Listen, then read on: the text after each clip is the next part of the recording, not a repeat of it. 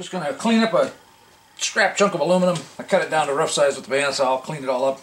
I need to drill some holes. This is for the lathe project, the 9x20 CNC.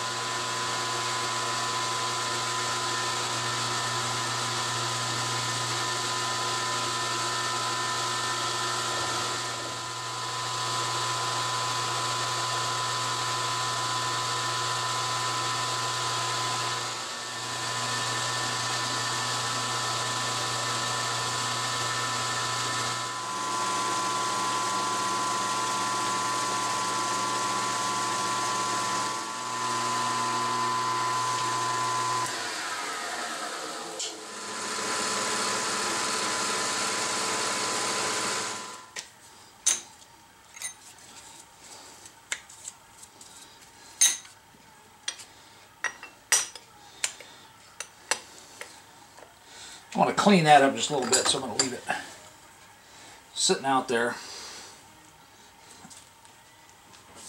I'm not going to worry about tapping it down. I'm not worried about it being absolutely perfectly parallel. I'm not leaving the parallels in there because I don't want them to wander out into my cutting path here. So I'll just take them out. It's clamped tight enough.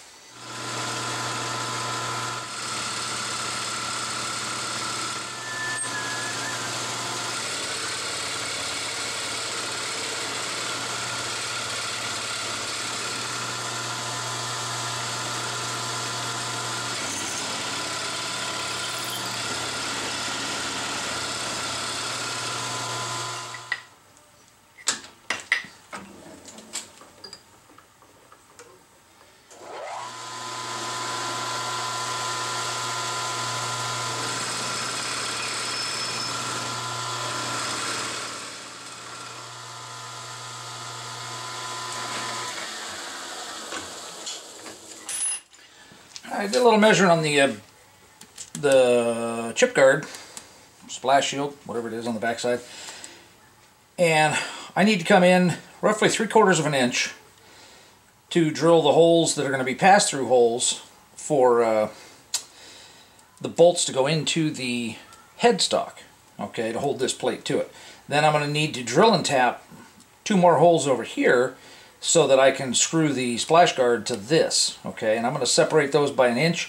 I'm going to come in, I need to go 1 3/8 down, 3/4 of an inch in, and then they're 100 millimeters apart. That's the nice thing with the DRO is when I drill this hole, I can just switch to millimeters and just go 100 millimeters down.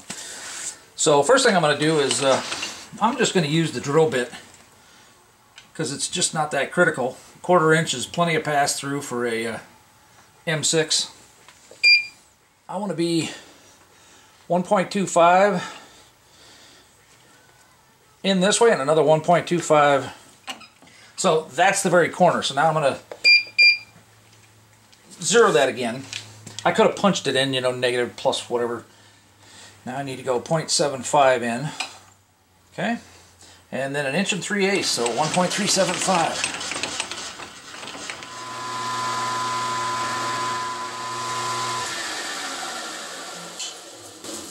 Now, since I have to travel way down here to do the other two, I'm going to mark my 1 inch over. Now that's for a tap, so it's going to be a 13/64 or whatever. I'm not going to have a collet to put it in, so I'm just going to use this like a center drill.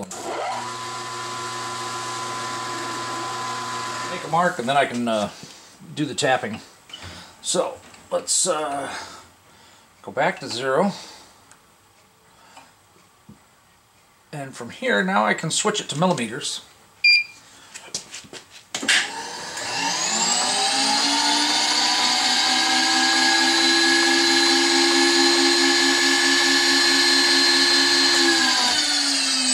Ooh, 0.9 over. Came close to hitting it. Okay, this will be a pass-through.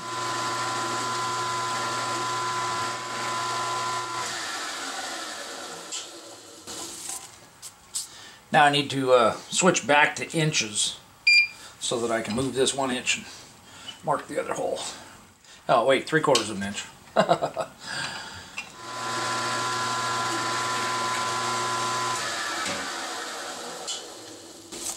Well, I may be trying to do something completely taboo here, but I've got these carbide cutters on here, and they, you know, they're lathe tools actually. So they have a relief cut in them for the lathe, but what I was thinking here is I need to do a arc in here. 3 inches is just fine. So rather than set up the rotary table, I could possibly use the fly cutter. I could use a boring, the adjustable boring head, but I'd have to nip at it, adjust it, nip at it, you know, or set it and just keep nipping at it. I'm thinking that the challenge is that there's not enough relief back there to clear if I try to go that way. And if I go straight down, it's going to be the same thing. I'm going to hit the trailing edge here. So, taboo or not, I'm going to clearance the backside here because these aren't technically the tools that go in here anyway. And, you know, hey, we'll see what happens.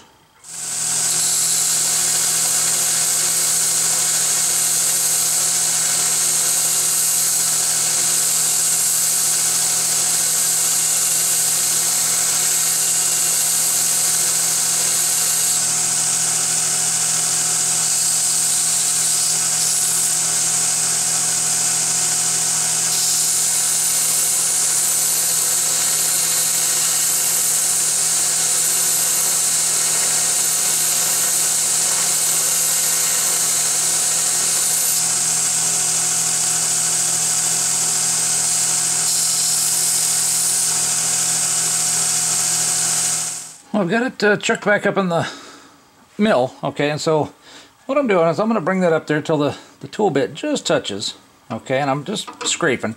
Now what I want to see is I want to make sure that the backside doesn't touch. Oh, see that one touched, left a little drag mark there. Now I don't have to go that deep, so that might be an option too. Those two cutting points, I'm going to set them roughly in line, parallel with the edge of the plate there, okay? And then I can come over to this one and put it roughly in the center of that hole, because what I'm trying to do here is trying to cut an arc in between these two. So we'll just eyeball that one. That one's close enough, 1.8. So let's do half Y and go back to the middle.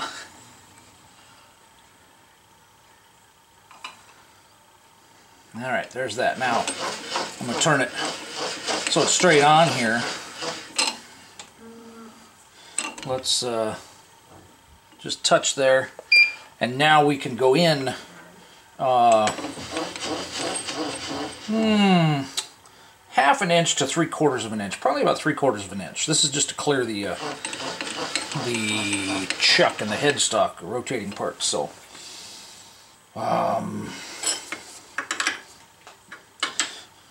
as John at NYC CNC says, sanity check. Well, I'm not so sure this is the same thing to do, so let's try.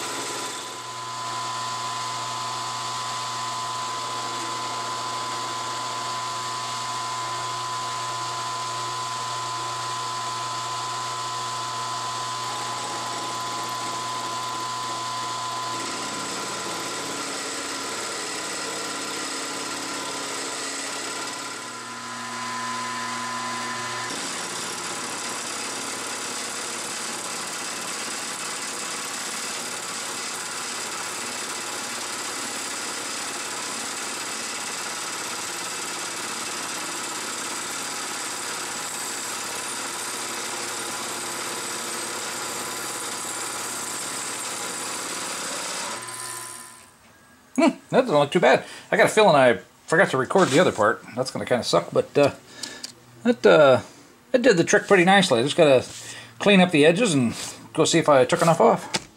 Well, this is what I was trying to cut the clearance for.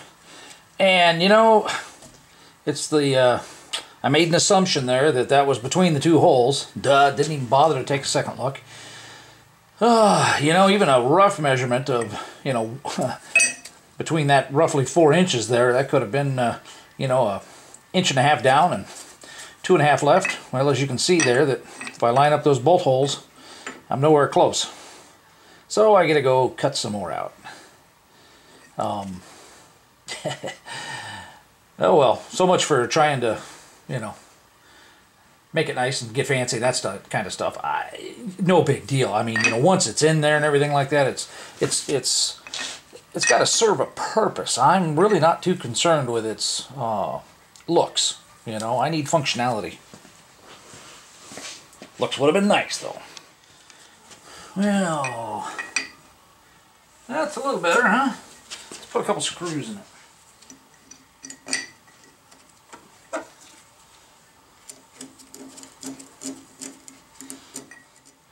Oh yeah, quite a bit of room there. See that? There's close to 1/4 inch, easily 3/16, so that shouldn't be a problem. If I move that out 3/4 inch, so I'll have to add some space to this end as well, but you know, longer bolt. But I'm not too worried about it. Yeah. That would have been a smart thing to do. Use this as a template for how I needed to clearance that.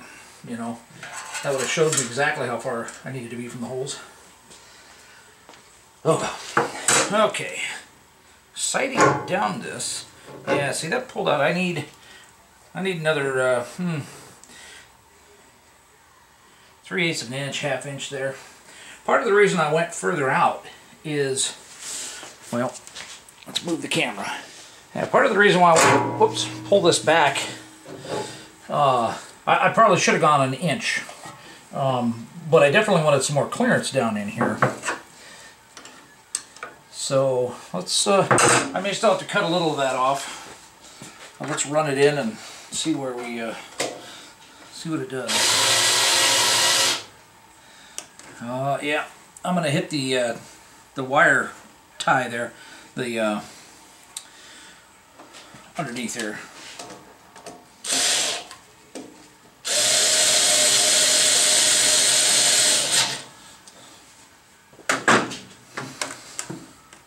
Man, see, so I should have just brought that back an extra, you know, set of 1 inch. I should have brought it back 1.25 inches. because I'll either have to notch this out or drill 2 more holes. So I think I'm just going to go drill 2 more holes. I needed to move the hole up so I could move it back, and I went ahead and drilled and tapped and put it in the wrong spot. So what I need to do is I'm going to come in here, and you know the tolerances are pretty loose. I'm really not too worried about it. Okay, that gives me a line on middle there.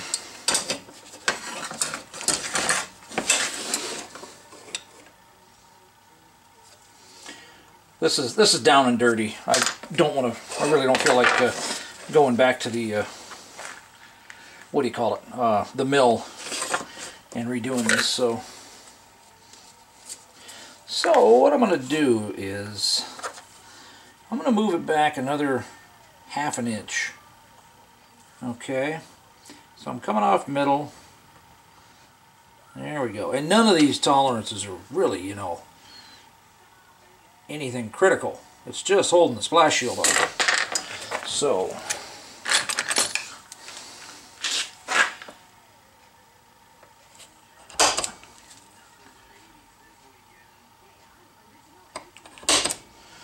close enough. Drill a couple holes. Ugh. It's the speed of going slow, you know. If you take your time, I could have built this right instead of, you know, this way.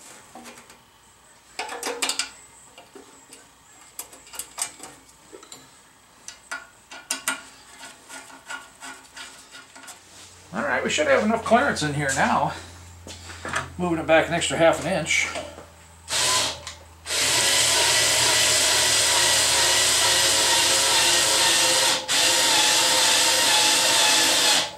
Yep, that's nice clearance. Now, I'm hitting here. I can shorten this thing up a little bit. But, you know, much shorter, that might make a good physical stop. Because if I do shorten it up too much, I can run the wires against the motor. And that might... Plus, too, it'll bind on the glass scale reader, the whole contraption here that's got that mounted. If I were to take that screw off or shorten it or whatever, this could run in, and then it's kinking everything with the glass scale and the reader part there, which is bad. So to have it stop on this piece right here, that just might be the better option. I can shorten it and get a little bit of space if I need it, but I got about 3/8 of an inch down there. That ought to work. I think I'm definitely far enough in up here, unless I were using like a backing plate or something like that. Yeah, what I finally decided to do was I just took a leftover scrap of aluminum. It was already turned. I just had to cut it to length, the 1.25 inches. Ooh, I may have to mill one side down. Haha, yeah. Alright, see that? Way too wide. Okay, so I can either turn the diameter down, which I might do, and then that way it won't hang over the end here. Oh. No, I'm just going to mill it because I can't chuck it up this small in the short in the lathe easily, so let's just go take a side off. It's just down and dirty. I'm just going to knock it down a bit.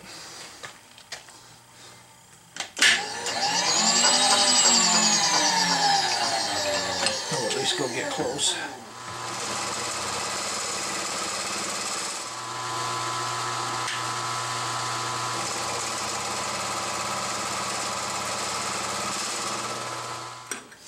Alright, let's try that again.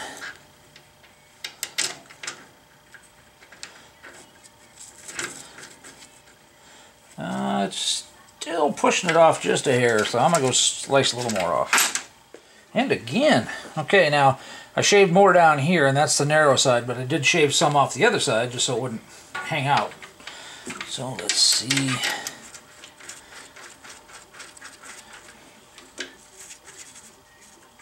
Yeah, that's better. Okay. Now the question is bolt depth. That doesn't grab quite as much as I want it to, but this goes in way too far. Because I've got this one set up that it's going to go in about that far, so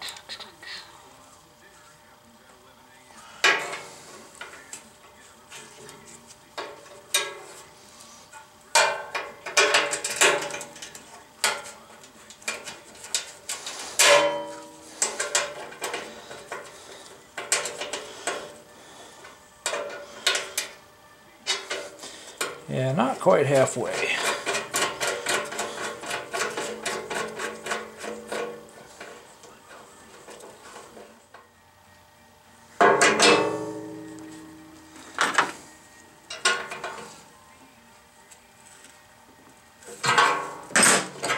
Okay, that should be tight enough. Well, I used the shorter of the two bolts, the one that went in, you know, 3/8 of an inch or so. That seemed to have tightened down really nice. And it actually seems pretty sturdy.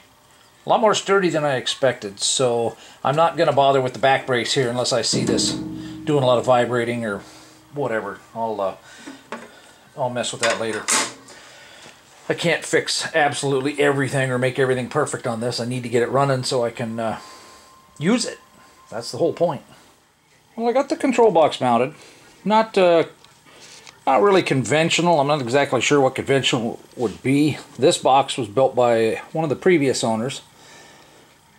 And I didn't do much. I'm showing what I did after the fact instead of all the things I did as I was going, because the reality is nobody else is going to have a box just like this. So you can see how I decided to mount it, and you know, if those ideas work, great. If not, you know, it might give you some ideas for some other way to mount it. But the box was pretty solid itself, okay.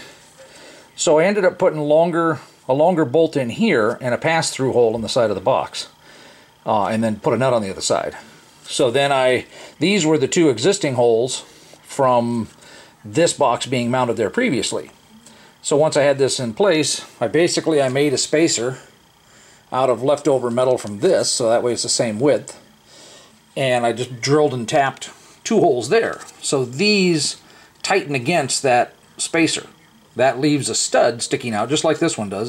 This is threaded as well. So then I have 3 studs sticking out on the other side. Okay, and then I did it with, let's see if it, whoops. Alright, there you can see I put nylocks on it. There's 1, 2, and 3. And they may not quite be long enough to engage the nylock. I'm not going to worry about it too much. The other thing I did then was make that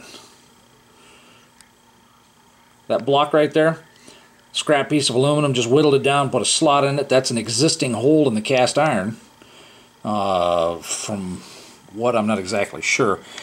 And all that does is that just supports that back corner. Actually, I guess it's the front corner. Whoop. That's why I put the camera on the tripod all the time. So yeah, there's a little flex back here in the corner. Hard, not much. You can lift it up. You can flex it up, you know, easy enough. But you know, in the heat of the moment, well, let's see if I can come back here. You know, you could push all the buttons, you know, without really getting any movement whatsoever on this box. And I can take the box off without having to undo the bolts for the shield. So what have I got left? Whoops. There's my tensioner. That needs to get some work done. I want to change the drive pulleys. I'm not exactly sure how soon that's going to happen, but this timing belt pulley down in here, just like runs on the stepper motors and stuff, I want one of those driving this and driving the spindle. I saw somebody else did that. I'll have to look it up again. And I really liked how they did it, so I'm not sure I want quite the same step down as from that little one to one of these. You know, I mean, that's just begging to go on there. So it would give me extra torque. I'm not sure if I really need it. I'm thinking maybe I might need the speed more instead. But if I could get another pulley here, well, heck, you know, I could almost put an adapter in the middle of the other one. I've got 2 of these gears. And I could do it 1 for 1. So I kind of have to play with that idea.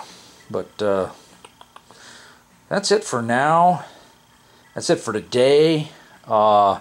Next up will be to mount that box. That's the controller for the motor from the treadmill. Oh, the other thing I need to do too, I've got this flashing sitting here. I'm going to take that flashing and make some kind of additional shield under here so that chips can't get into the motor. Okay, you know, chips or coolant actually. So I got to figure out something there. But I kind of wanted to get the box up where it was at so I could see what I had to do with the wiring and stuff. So it's getting there, slowly but surely. More slowly than surely.